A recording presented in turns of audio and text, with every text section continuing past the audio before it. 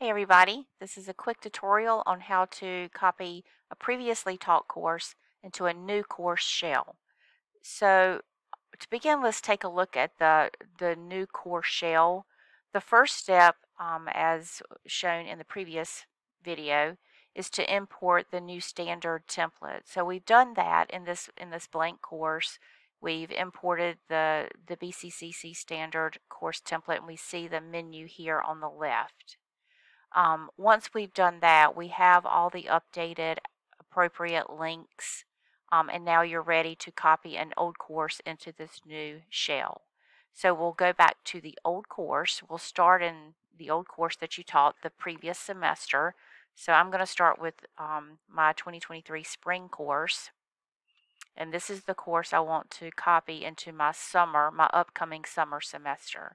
So I'll start by opening that old course. And again, you're going to start in the old course that you want to copy. You're going to scroll down to the control panel and select Packages and Utilities. From there, you'll select Course Copy.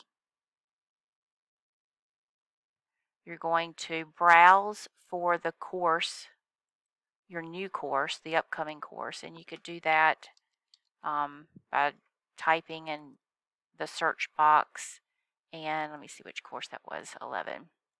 So you'll select, you can use the search box to narrow down your choices, especially if you've taught a lot of courses. There's going to be a lot of courses listed here.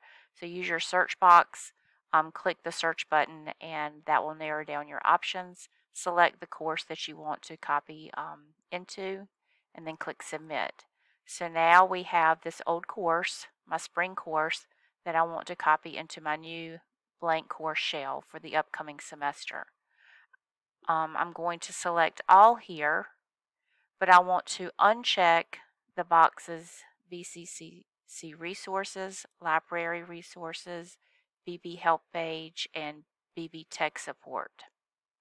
I can also uncheck announcements if I don't want to have to delete them in my new course. Some people use just the same standard announcements, but most of us create lots of weekly announcements, and you don't want to have to go into the new course and delete all those. So it's just easier most of the time to uncheck that box. That way the announcements in your old course will not copy over into your new course shell. And that's it. From there, just remember you're going to deselect or uncheck these boxes: BCCC resources, library resources, BB help page, BB tech support, and the announcements page. Everything else you'll just leave as is, and you'll click Submit. You'll see that that action was queued, and we can come over to the new course, and it'll take a second for it to process. So as you wait, you can click the refresh button up here by the URL bar. I actually just got an email saying that that course copy was completed, so I can refresh my screen, and then you'll see that the old course was copied, and you can see that it copied over the content. You'll see here in the little notice that the process is complete, so we can X out of that blue box.